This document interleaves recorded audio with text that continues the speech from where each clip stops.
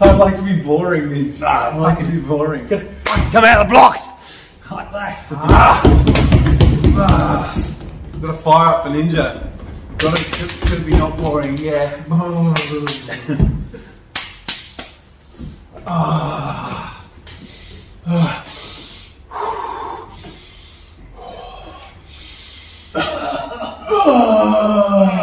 Clear those fucking Clear the parts.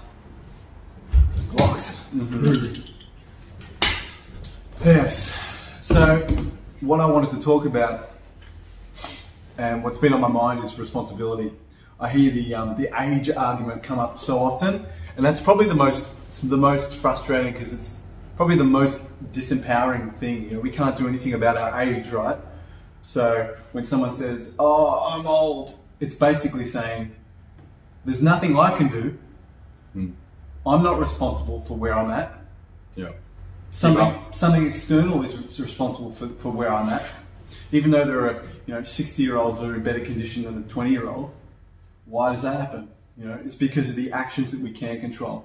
It's the things that we can do that get us into a certain position. So rather than disempowering ourselves and saying, "Oh, it's something external, it's something else external, it's all this sort of stuff that is out of my control," which is bullshit for the most part. What can we do? Yeah. What actions can we take? Because we're going to be 10 years older in 10 years' time. So where are we going to put our energy? What sort of 10-year-old later version of ourselves do we want to have? Because it's going to happen.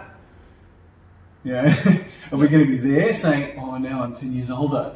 You know, there are very real things. I guess the main point that I want to get across is there are many real actions, like all the time. We're living in this house, like everything that we do affects us, and that is our responsibility.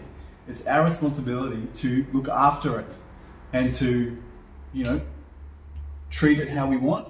It's on us. Yeah. You know, and this culture outsources the responsibility to doctors, private health, whatever it is, and it's kind of like, "Oh, somebody else will take care of it." But no, that's a secondary thing. That's peripheral. Like us, what we do. This is us. Yeah. That's the only thing that we like. That's what we can control. So what are we going to do? Yeah. Yeah. Yeah. Just wake up. Pay attention. We are the house, aren't we? We are. We know it. We're with ourselves all the time. We can't have a therapist with us all the time, a coach with us all the time, a pharmacist with us all the time, a surgeon with us all the time. And everybody is going to get shit in their life. They're going to have injuries. We're going to have trauma. We're going to have stuff that impacts us. Every single person, but it's how we deal with it. You know, we've got a choice a lot of time. Exactly. We have got a choice in what outcomes we want. Are we going to work through our traumas? Are we going to work through our pains? Are we going to work through our habits? So one of my favorite lines is, "We are what we repeatedly do." You know, excellence is not what you do once off, it's your habits. So we're a reflection of our habits right now. Where we're currently sitting, it's because of our habits. So our 10 years time version of ourselves is going to be because of what we're doing over the next 10 years. You know, our habits, what do we want? What's valuable to us? What do we want to experience? What is important to us? What do we want to have in our lives? What's going to enrich us? You always say, Ninj, fill your life with good things, and then the other stuff will drop out. Yeah. I suppose you can do it in two ways. You can either gravitate yourself towards the constructive things, or you can let go of the things that you don't need, the things that aren't serving you. Yeah. One of the things I like to think about with the human body, which sets us apart from machines and houses and things, is we replicate ourselves. So every cell in our body is brand new after 7 years. So our bones are brand new after 7 years. Our skin is a brand new skin 30 days. So we're brand new. We're baby cells all the time. We can do this. But what doesn't replicate is stuff that's not biologically us. We're holding on to things. What is it? Is it shit in our colon? Compacted figure. Is it plaque in our arteries? Is it stuff in our brain? Yes. You know, in our lungs? Patterns. patterns, conceptual stuff, trauma, movement patterns, that has happened, emotional patterns, scars, things like that. Scar tissue is calcium that doesn't replicate; it collects more and more. The body collects. It's calcium, which is more and more trauma, more and more, or a mental pathway. We can build on that story, or we can break down that story into small bits that we can digest and process and heal, and then move on and turn those wounds into wisdom. You know, bone memory. Yeah, so we can be a more evolved human because of the gift of the trauma, of the experience, of the injury, whatever it might be. So we don't have to hold on to this stuff. We can let it go. We can clean. We can reorganize. We can restructure things, rewire things, so that we can be a better version of ourselves because of the gift that we're being given in life. And that's an active process, that releasing things. What is not serving me? What in my life do I not want to be there? You know, and actively releasing it. Okay, I don't need to hold on to that anymore. I can let it go. Yeah. You know, I relate that to like receiving in a massage. It's just kind of like we're trying to move through something, trying to work through something. It's like, I can actually soften here. I can actually release that. I can let that go. I can let that change. Yeah. I don't have to hold on so tight to it anymore. That can dissolve. It's not part of me that I need to cling to. I think all these stagnant things that happen, it's all a short-term fix. It's a short-term solution, right? We're in postures that are like, you know, chronically in a certain way, and we're holding things there, but it doesn't need to be that way. It's a short-term solution, like I said. It's the body. Yeah. Exactly. It's the body. It's the body saying, okay, because I'm chronically like this and I'm stressed out, I'm going to just harden because I'm sick of holding on and it's too hard for me. So I'm just going to harden and protect myself. Protection. Yeah. And that's what these things are. It's like short-term band-aid protection. Because coping strategies, because we're not doing well, maybe we didn't have the resources available at the time to deal with that trauma or whatever was happening. So we have to store it away.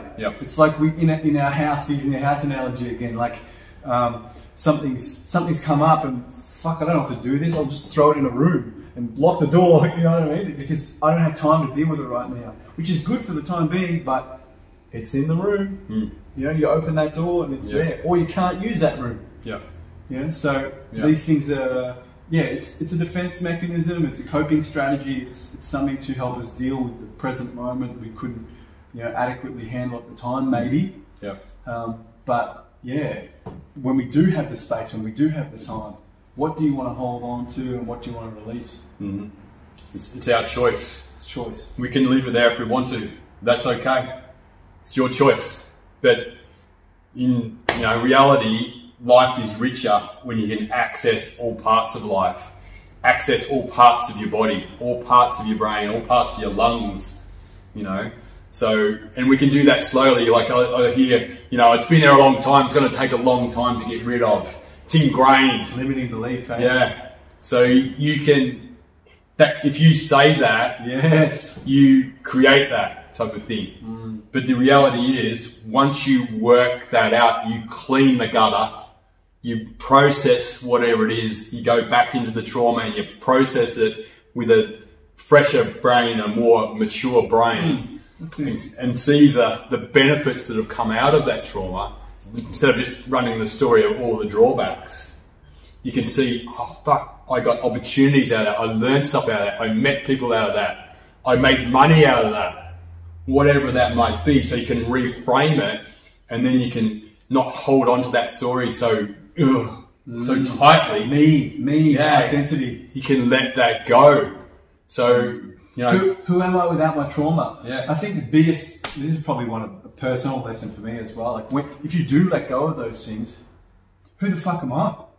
Without being an old person. What does it mean? If I can do whatever I want and clean out and be whoever I want to be and live however I want to live, who the fuck am I? That is scary. And like, I think sadly that's what holds us back a lot of the time is being scared to be vulnerable, being scared to be in our own element, and being authentic in you know, and free. Because, you know, then I guess the real us can be judged. The real us can be seen, and that's scary. Yeah. So we hold on as a defense again, like holding on to these things that are not us, you know, or that get in the way. Holding on to the clutter, so it gets in the way, so we don't have to be exposed. You know, again, defense mechanism, just trying to, you know, don't put ourselves fully out there. Don't fully live. Don't fully be the best version. Don't fully be ourselves. So this is it's just, you know, it's just coping strategy. It's just a pattern that we've had. Step out. It's fear, isn't it? Fear of change. So your identity is locked into that story, that pain, that dysfunction, you know, and like without it, you know, you don't know. You don't know who you are. You don't know. You don't know. You don't know. And the funny thing is, like, people they think that they want to be free of pain. They think that they want to be functional. But there's a part of them that doesn't. There is a part of them that is served by needing to stay stuck.